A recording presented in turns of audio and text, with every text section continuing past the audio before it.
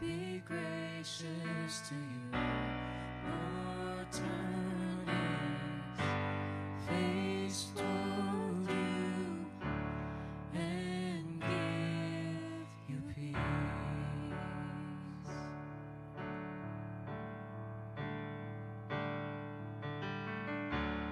Lord, bless you and keep you, make his face shine upon you and be gracious to you. Lord, turn his face toward you and give you peace.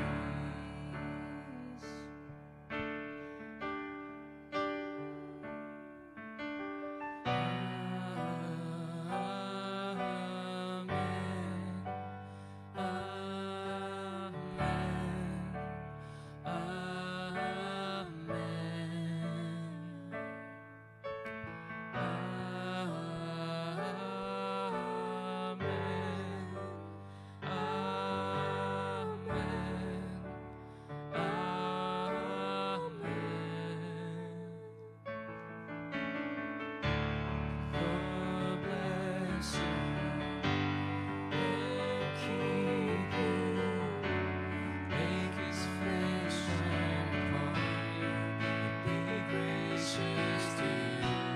Lord, turn his face toward you and give you peace.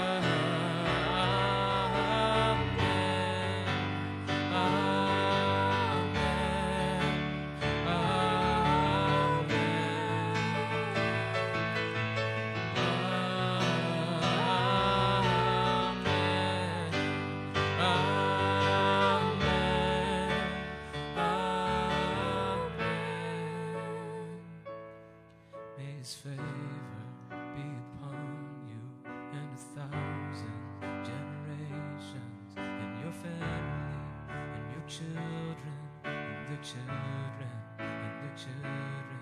May his favor be upon you and 1,000 generations, and your family, and your children, and their children, and their children. May his favor be upon you and 1,000 generations, and your family, and your children, and their children, and their children. May his favor be upon you and 1,000 generations, and your family, and your children, and their children, and their children. May his favor be upon you and 1,000 generations, and your family, your children, the children, and the children. May his presence go before you and behind you and beside you, all around you and within you. He is with you, he is with you in the morning, in the evening, and you're coming and you're going, and you're weeping and rejoicing. He is for you, he is for you, he is for you, he is for you, he is for you, he is for you, he is for you, he is for you.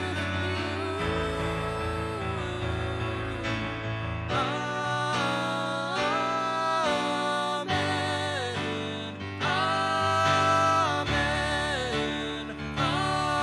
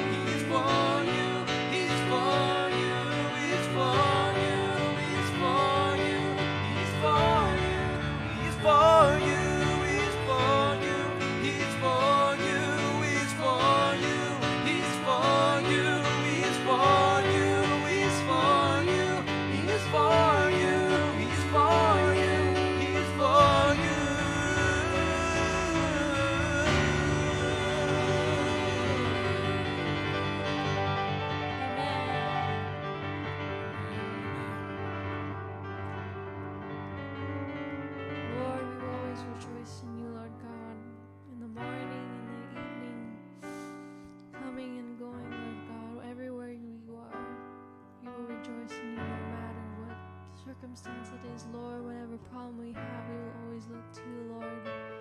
Thank you for the message that will be given to you today. And may we receive it with a kind heart, Lord God. In Jesus' name I pray, amen.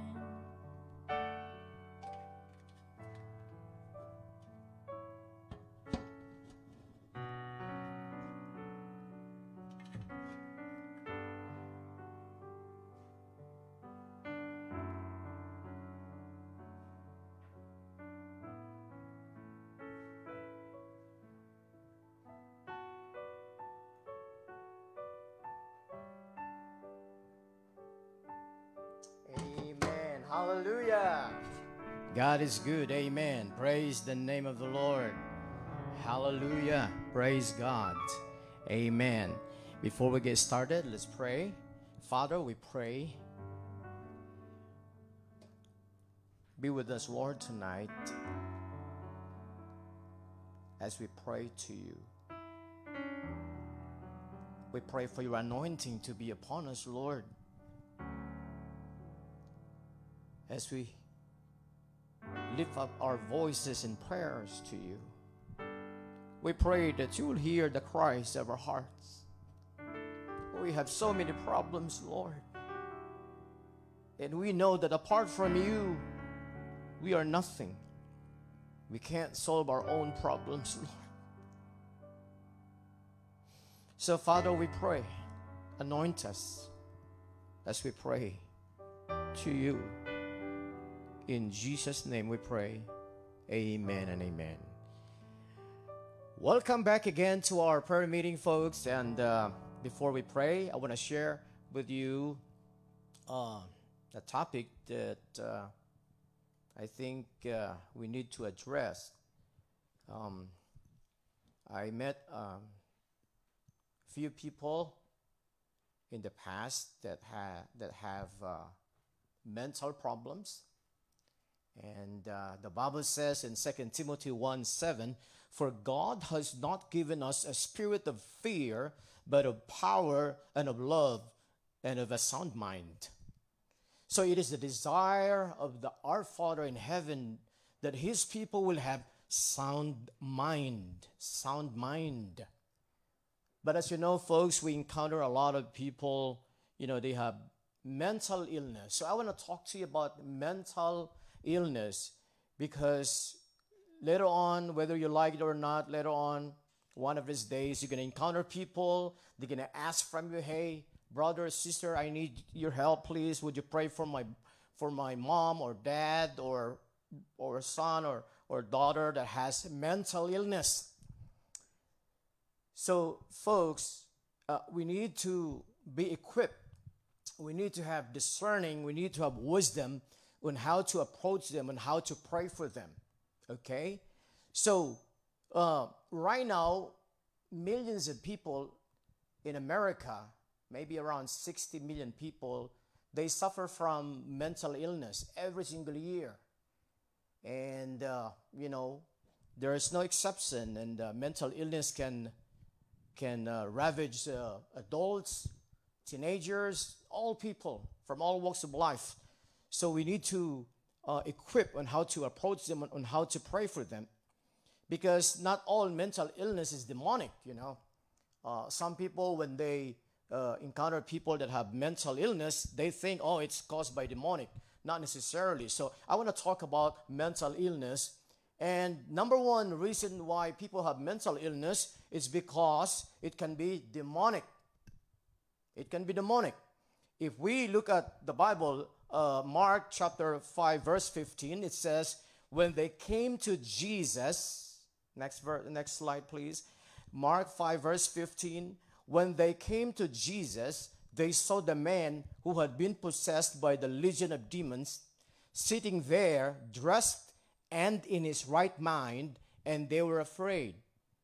So in this verse, folks, there was a man possessed by legions of demons, and he was running on the graveyards naked, and then the Lord Jesus healed him, and now he is sitting dressed and in his right mind. He was not in his right mind before Jesus healed him. He was he had mental illness, and the cause of this is demonic. He was possessed by legions, by thousands of demons. That's why he goes mental. So it could be due to demon possession.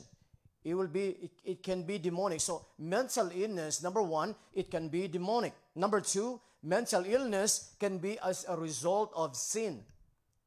People go mental, they have mental problems, it's because of sin. I'll give you one example in Daniel chapter 5 verses 20 to 21. It says, "But Nebuchadnezzar, King Nebuchadnezzar of Babylon, became too proud and stubborn.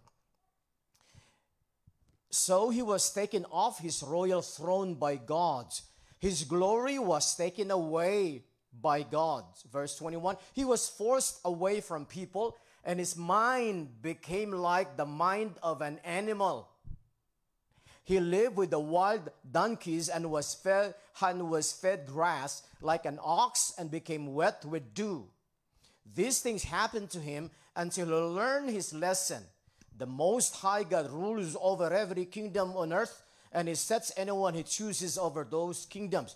So he became mental. He suffered from mental illness is because his life was ruled with pride, and the Lord hates people with a prideful heart. So his glory was taken away. He became like an animal. He went mental. So this is one reason why people, it's because of sin. It can be the result of sin. It can be demonic, right? I'll give you one example. 1 Samuel chapter 16, verse 14. This is talking about King Saul. "Now the Spirit of the Lord had departed from Saul, because Saul disobeyed God."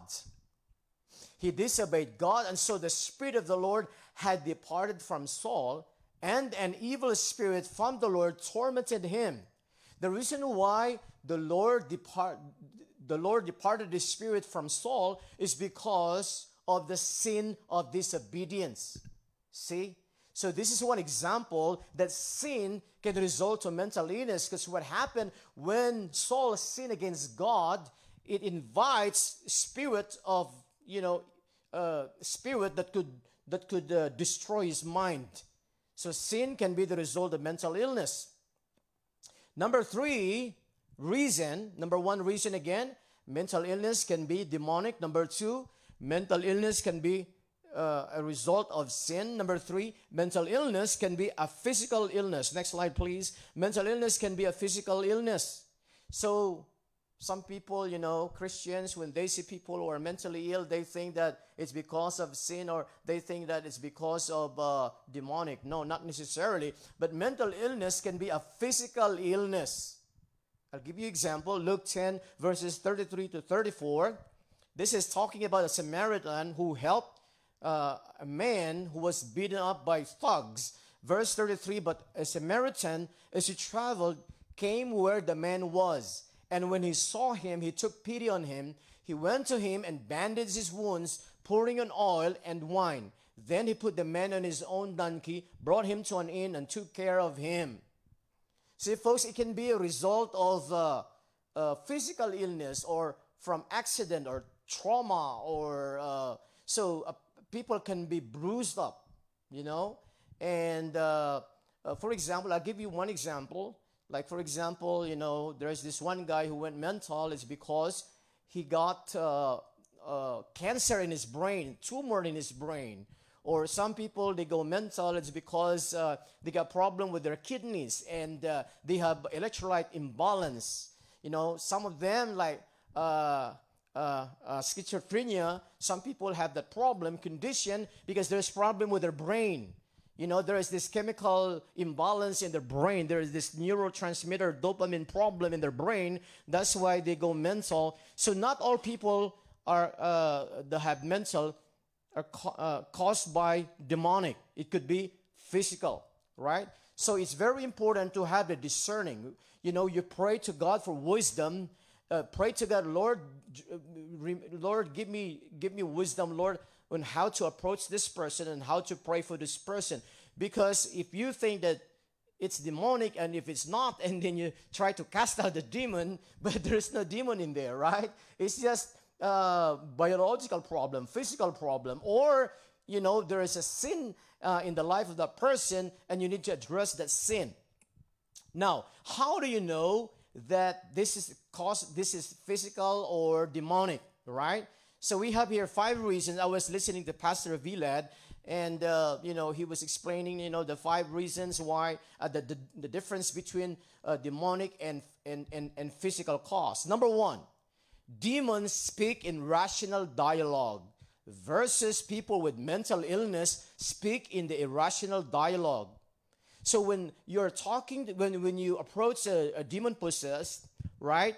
And if you talk to that demon possessed, the demon in him or in her can talk rationally, right? I had that experience before. I was talking to the demons inside that person, and the demons, respond to me, right? They talk in rational dialogue, and you can understand it. You can follow their speech, right? But those people with mental illness, like schizophrenia or other mental health disorder, when you talk to them, they speak in irrational dialogue. You can't follow their speech. They're all over the place. Their speech is in complete disarray. So that's how you differentiate between demonic and physical. Number 2, demons want nothing to do with Christ. Okay, versus people with mental illness are often devoutly religious, right? Now, a person who is demon possessed, they don't want to do with Christ, right? When you talk to them about Jesus, they don't want it. They don't want it. But people with mental illness, with physical problem in their brains, they are, they are religious, and they pray to God, they approach God, and they are asking from God, Lord, help me with my mental problem. But those who are possessed with demons, mental illness caused by demons want nothing to do with Christ. They don't want to talk about the Bible. They don't want to talk about Scripture. They don't want to talk about deliverance. They don't want to talk about getting delivered. So that's the one difference. Number 3 difference, demons give supernatural knowledge to their host, right? And a person who is demon possessed, sometimes, when you I had that encounter before, when you talk to the demons, they give you like reasons why that person was demon possessed, and then that spirit can give you, like the when was he entered, or possessed that person, and he can tell you supernatural knowledge about the host, right? Versus people with mental illness only know facts acquired by normal learning. Number 4, demons want to be secretive, right? Versus people with physical mental illness claim to be demon possessed. Sometimes, hey, I'm demon possessed, I got this problem, can you help me? Can you deliver demons out of me? But it's actually physical problem. There is problem with the brain, maybe tumor, maybe chemical imbalances, maybe electrolyte imbalance, right? But those people who are demon possessed, the demons in that person are secretive. It means the demons, they want to stay hidden. They want to stay anonymous. They want to stay secretive, They want to, that's why it's sometimes those people who are demon possessed, sometimes it's hard, it's hard to pinpoint people who are demon possessed because the demons in them are secretive. They want to stay concealed, hidden, and that's why sometimes it's hard. Unless a person who is ministering to those demon-possessed people, they are called by God. They have the gift of deliverance. They fast a lot. They pray a lot, Number 5, demonic phenomena are at times scary and spooky versus a person doesn't exhibit supernatural behavior. So those people who have demons in them, they exhibit demonic phenomena and at times scary and spooky. They have this, it's very scary. They exhibit this weird, like behavior, and they have this extraordinary strength, They can pick 4 or 5 people and they throw them across the room and they growl, they just make some weird noises, and they exhibit bizarre, weird behavior. So you will know right away that this thing is demonic. Versus a person who had physical problem, a person doesn't exhibit supernatural behavior. They don't. Number 6, demons can't be cured with medicine, right? A demon-possessed person who has this mental illness, you can try, you can bring them to the doctor, and the doctor can give them medications or antipsychotic, antidepressant, anxiety medication, but it cannot be cured with medicine. It's because it's caused by spirit, by demons. Versus people with physical mental illness, they can go to the doctor, and they can be given medication, and they're normal, and but mental illness with physical problem cannot be fixed with exorcism, right? Exorcism. So I picked this topic because I met some people with mental illness, mental problems, and I prayed to God, Lord, how will I differentiate between demonic and a physical? And then I did a research and I prayed to God.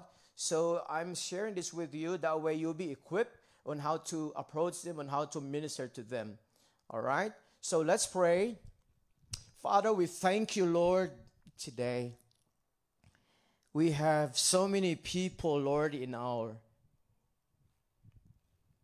place that we have encountered, and they have this mental problem. They are suffering from depression, from suicidal thoughts, from panic attacks, from anxiety.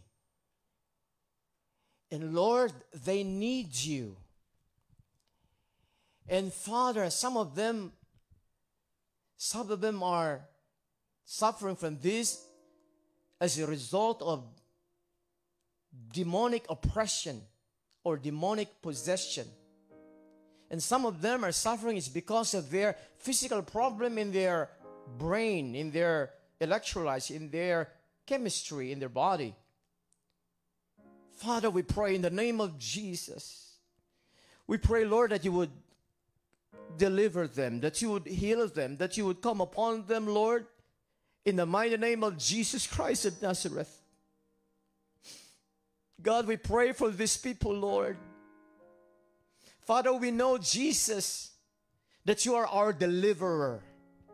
These people are suffering. They can't sleep, Lord. They stay awake every single night, every day. And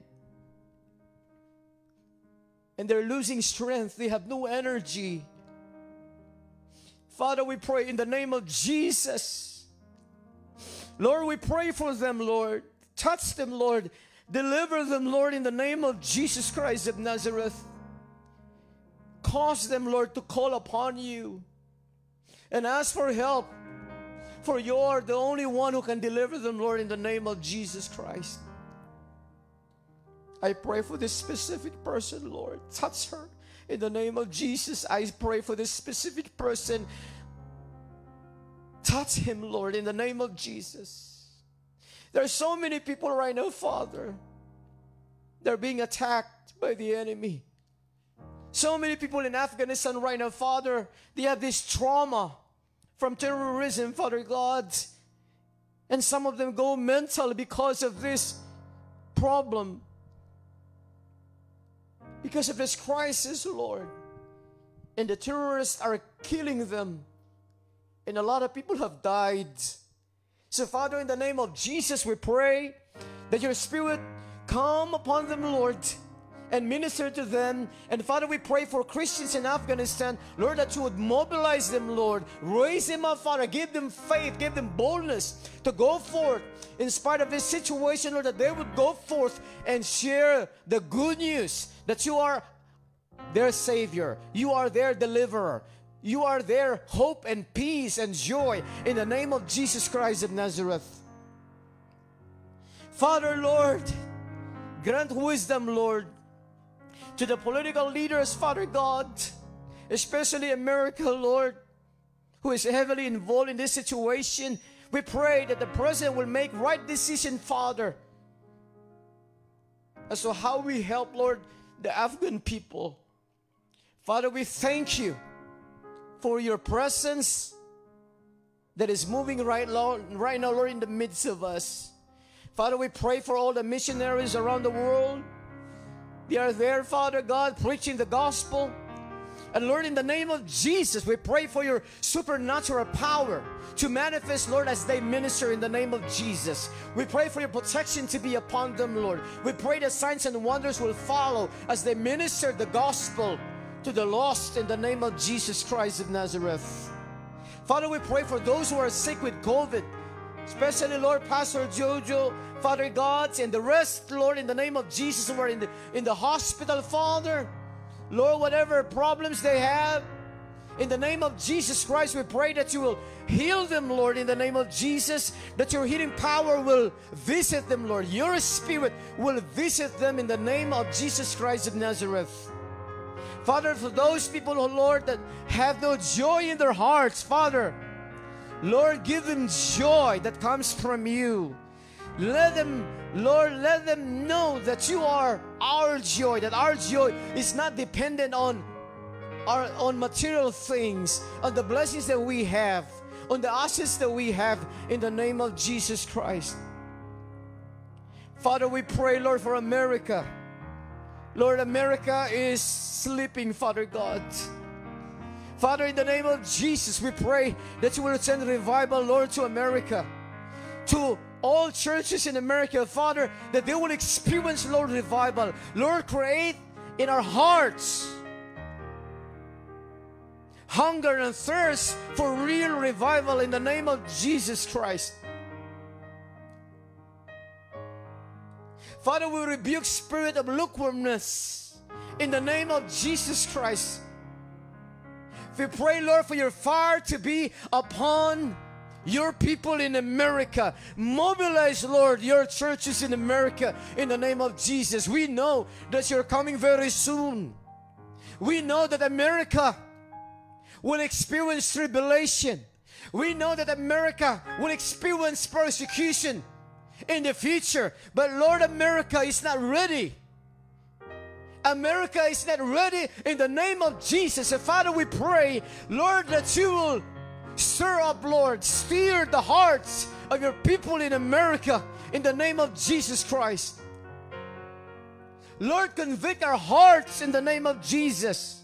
Convict us, Lord, of our sins, of our prides, of our sleepiness in the name of Jesus Christ of Nazareth. Father, forgive us, Lord, in the name of Jesus, for not praying for revival, for not praying for the lost. Forgive your people, O Lord, for not living according to your Spirit. Lord, we live in comfort. We have everything, Lord. And because of that, Father, we forgot about you, Lord.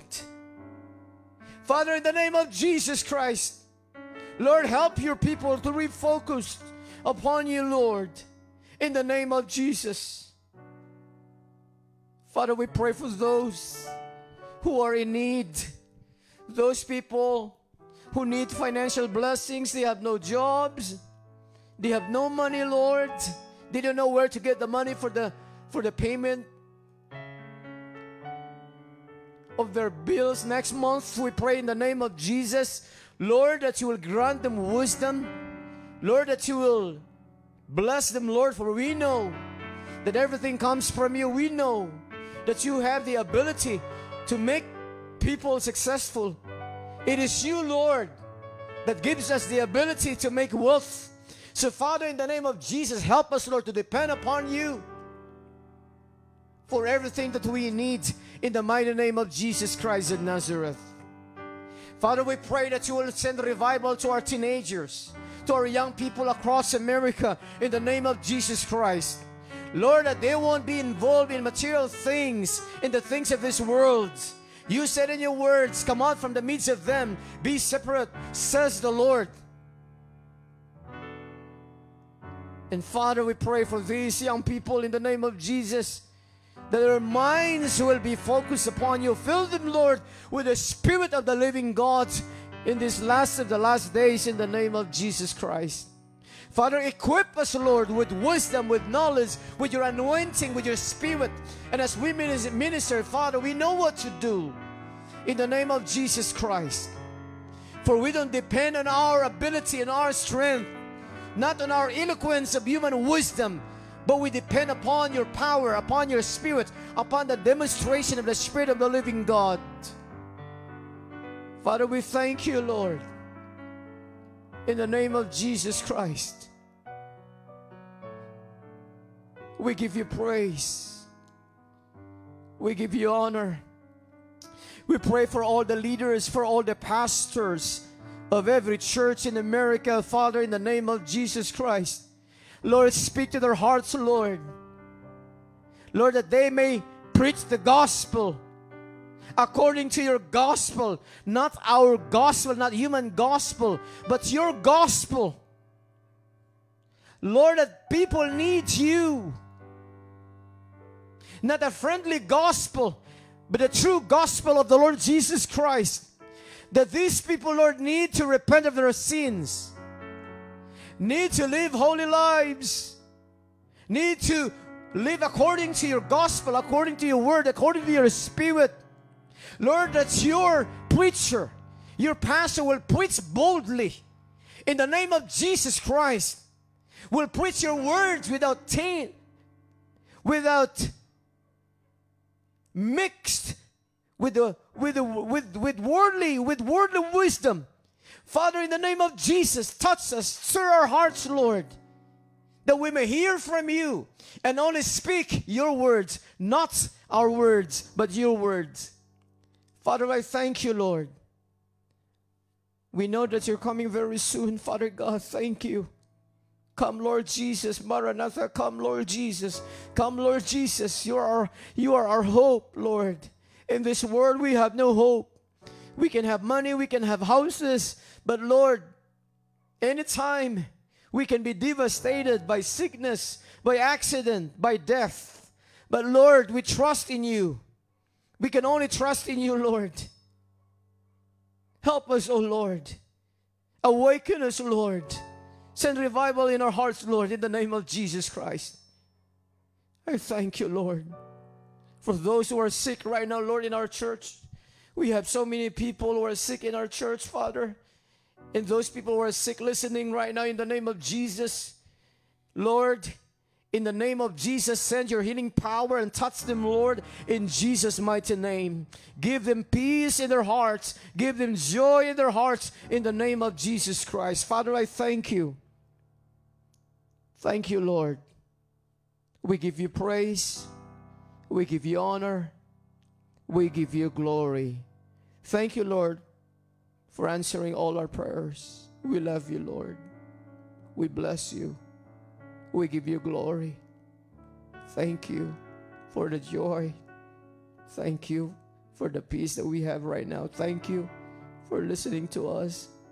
Thank you for your deliverance. Thank you for healing those who are sick. Thank you, Lord, for delivering those who are demonic, who are oppressed by demons. Thank you for healing their brain from physical and mental illness. Thank you, Lord, for everything. Thank you for causing us to success in everything that we do. Thank you for our church. Thank you for our leaders. Thank you for our pastors. Thank you for our congregation who labor for you. Thank you, Lord, for everything. Thank you, Lord, for our salvation above all things.